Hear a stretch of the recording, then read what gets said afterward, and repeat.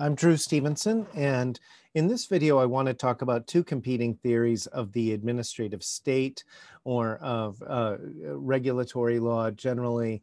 And this is a big picture sort of introduction to administrative law and regulation, both for my administrative law class and for my statutory interpretation and regulation class. And what we're going to be talking about here is really a traditional prevailing view for a long time about why we regulate and why is regulation necessary and justified in some cases, and then sort of a modern counter view or contrasting view to that has really taken hold in academia and with some judges and so forth. So this isn't going to be a long video. I just want to compare and contrast about a few ideas here.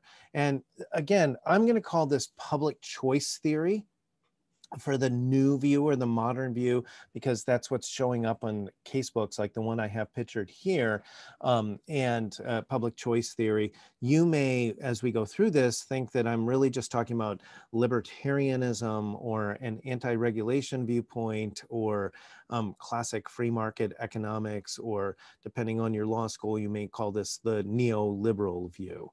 So public choice theory, what I'm going to call it that, and you can call it other things if you want, but that's sort of one of the monikers that is called on in academia, is a modern academic idea that views regulation, and actually the entire administrative state, as the product of special interest groups using government power to support their interests beyond what they could otherwise achieve in a truly free market or in the wild, so to speak.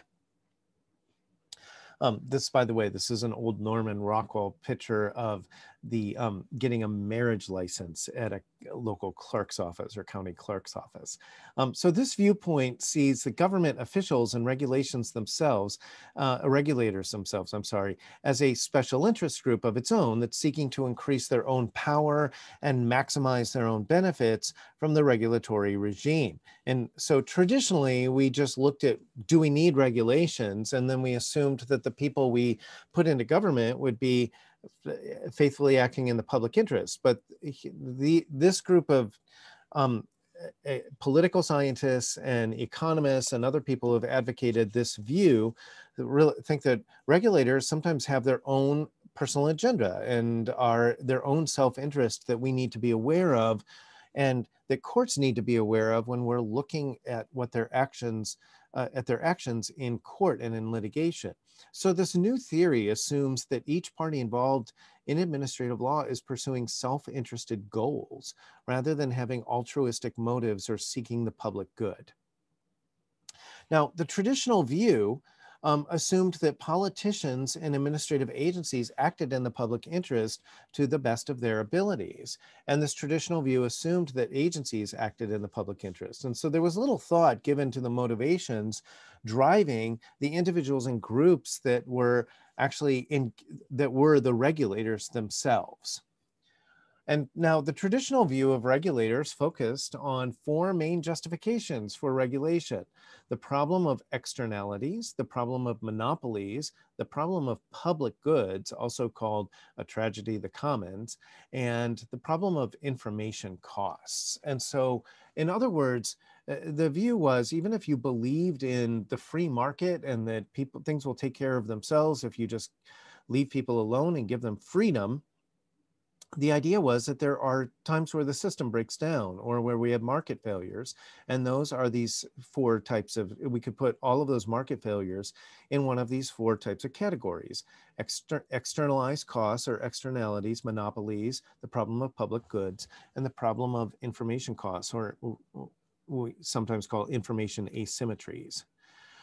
So public choice theory gives a counter-argument for each of these traditional justifications for regulation, asserting that these are really just a smokescreen for special interest groups to dominate others.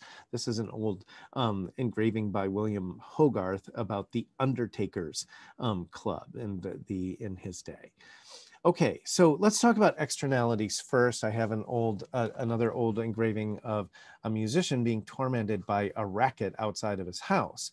right? So externalities are costs or benefits, like they can be, from certain activity that are foisted on innocent third parties. And this could be noise, right? So you want to blast your music in your backyard at 3 in the morning, or practice your drum set in your garage at 3 in the morning, and it bothers your neighbors. And that's an externality. They have to, that's a cost to them that is a nuisance, right? So nuisances are a classic externality. Pollution, the risks of infection. So you know that you have been infected with a deadly disease that other people can catch, and you don't care. You go ahead and get on an airplane and eat at restaurants and spread it to other people, and and so they incur a cost because you can't bother to be inconvenienced to protect the legal interests of others. And so a traditional rationale for government regulation was to address these problems of externalities, right? That people have a perverse incentive to dump pollution in the river, so it ends up going to their neighbors, or to burn things, and the smoke blows away and blows to the neighbors, and so forth. And so the government traditionally would either prohibit certain activities that impose costs on others, or regulating how and where and when they can occur. And so public choice theory counters that regulatory responses to externalities are just the interests of one group triumphing over the other by manipulating the bureaucracy, right? So this is the view that once you have a power structure and a bureaucracy in place, if somebody wants, whoever's better at taking control of that and manipulating it, working the system, so to speak, can just get what they want at the expense of others. Now, let's talk about the problem of monopolies and then the concentration of authority. The traditional view is that certain public services, like electricity, really couldn't be provided to the public by the free market. And so regulators would bestow a monopoly on a single service provider. So in the 20th century, or early 1900s, we did this with electricity, we did this with the water company, we did this with telephone service, where there was really basically one phone company, and so on and so on. And then we would require that firm to provide universal service to everyone and to charge customers affordable rates and so forth. So we would basically pick a company and the dominant or the main carrier and say, okay, fine, you have a monopoly and now we're going to regulate you. But part of the deal will be that you don't have to worry about new market entrants coming in and competing with you.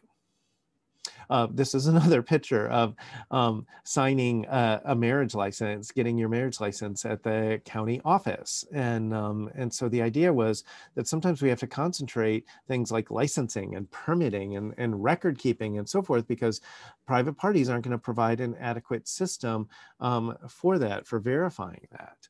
And so now, and then lastly, we're going to talk about information costs and asymmetry. So when consumers have imperfect or incomplete information, like the crowds that used to gather around these snake oil salesmen, market failures can result. Competition fails to produce more efficiency or reflect consumer values, and people can't protect themselves against fraud. Right? So you can sell something that's just a bottle of turpentine and tell people that it's going to heal all of their illnesses, and people don't know any better or have any way of knowing any better. And maybe there's another product being sold across the street that actually would be much better and much safer, but how are most consumers supposed to know?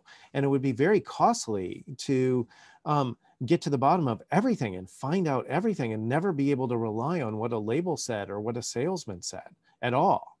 And so obtaining information about products takes time and sometimes money, right? It's a huge waste of time. If you've ever made a major purchase, shopped for cars, for example, and tried to do your homework before you even go to the car dealership, it can be overwhelming. It takes a lot of time.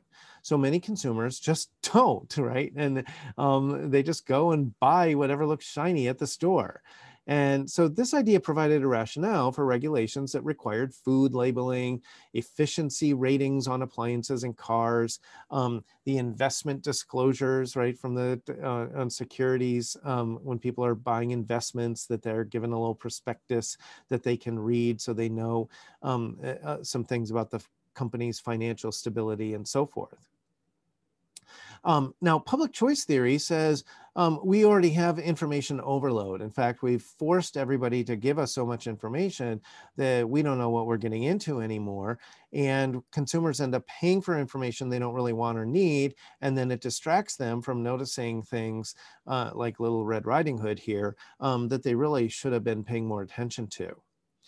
So left alone, though, the public choice theorists say, just let the free market produce the same amount of information, right? So Campbell's actually has an incentive to tell you what's in their soup and brag about how delicious it is and the high quality ingredients they use. And customers would buy products with the desired information on the label. But now, instead, because we require labels, some businesses actually lobby the government to require more labeling just to force their competitors to disclose unfavorable facts or information about their products. And so sometimes we have companies that actually want regulation just because they know it won't hurt them, it'll hurt their market competitors more than them. And so they're not worried about protecting the public, they're worried about getting rid of the competition. Okay, that concludes our quick lecture about the kind of two theories, the traditional theory and the sort of new public choice theory or neoliberal view or something like that about the problem, regulation and whether it's justified based on externalities and the problem of monopolies and information costs and other types of market failures like that.